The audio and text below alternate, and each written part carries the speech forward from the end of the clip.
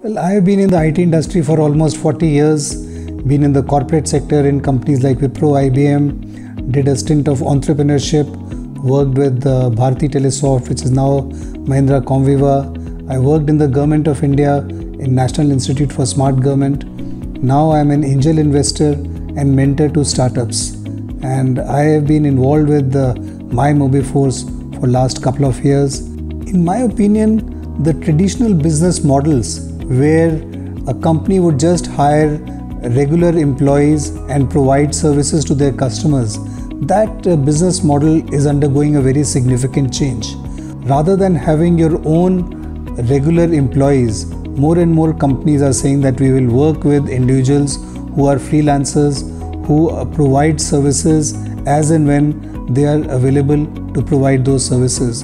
The best examples have been Ola and Uber. They are not employees, they are individuals who provide some services for some limited point of time and are freelancers.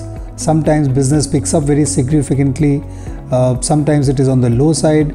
So rather than having large number of people on your own workforce, organizations are very keen if they can convert their fixed cost of having their own service technicians into a variable workforce which is available on demand at all the locations where you want to provide service.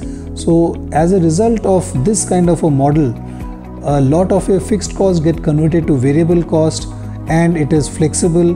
It can go up, go down as the needs of the business are, as well as you can cover far more locations than what you're able to do with your own sales force. The need is very clearly there in the market. It's a question of getting the whole business model working well and servicing this need effectively. Large number of organizations are very interested in this model, and I think this has a tremendous potential going forward. Out of all the companies that I have been associated, the startups that I have been associated, I think MyMobiForce really stands out because it is servicing a very critical need which exists in the market. They are able to service it very effectively.